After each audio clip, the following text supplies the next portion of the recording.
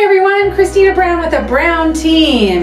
It is that time of year that we are talking about Christmas and New Year's and holiday decorations and all of that. So are homes really selling this time of year? Yes, yes, yes, yes. We are really busy even this time of year and right now. So definitely still a great time to sell. So I thought a great timely tip, something to talk about today, would be staging your home for selling during the holiday season. So let me give you some tips on maybe what to do, what not to do, and so forth. If you are thinking in these terms, I think it will really help guide some of your decisions in staging. So remember, the point with staging is to show off your house, not your amazing decorating skills or your really cool gingerbread collections or whatever it is that you have that you're used to putting out. Remember, you need to look at things differently if you're looking at selling your home during this time of year. Even in any other time of year, we say you live in your house differently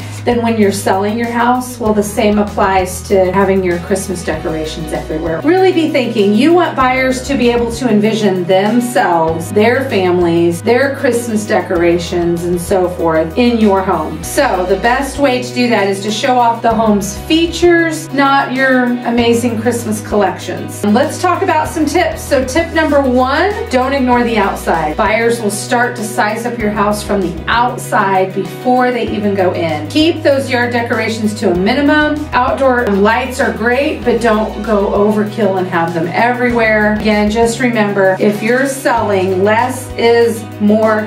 Keep it simple. So that leads into curb appeal. Curb appeal is a little bit different now than, let's say, spring and summer. Your lawn may not be so green anymore. Your flowers may not be in bloom. However, a way you can really attract them with curb appeal is making sure that the leaves are picked up, or that the sidewalks are clear, that the bushes are trimmed. Just let them see that you're taking really good care of everything. And then to throw some pops and make it nice and interesting, you can have a pot of mums or maybe an evergreen in a pot by your front door. But again, just keep it simple. That leads us to the front door. A nice little mat right at the front door that's bright and fresh. A nice little simple classy wreath, and that's really all you need. Let's move inside. So number one, you can pile on with the decorations and rearrange your furniture and make it look ooh la la amazing, but none of that matters if it's dirty. So my number one tip inside always first is do a deep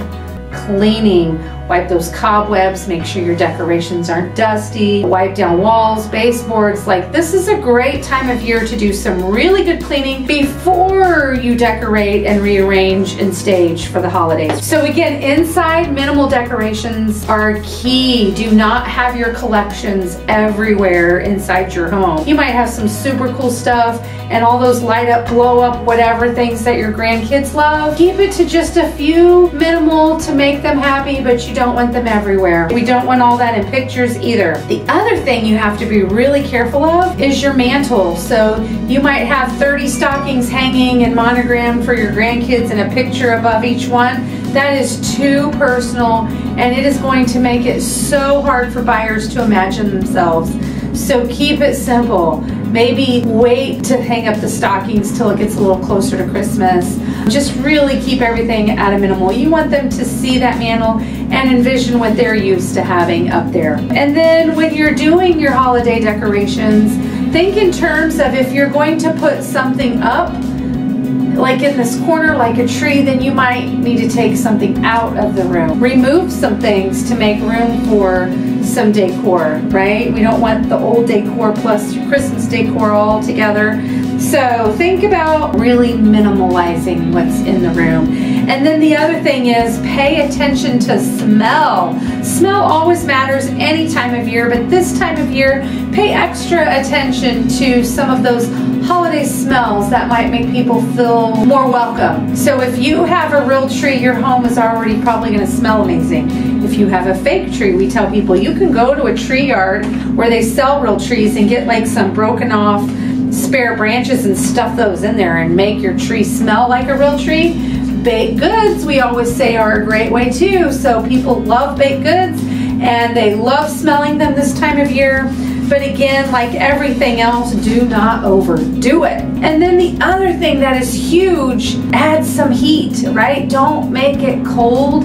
Don't make buyers freeze when they're in your house. Think, you know, it is winter. They're going to have more layers, heavier shoes. There might be snow on the ground. Could be super windy, and they're just trying to hurry up and get it out of the elements. So make it warm and cozy in your house.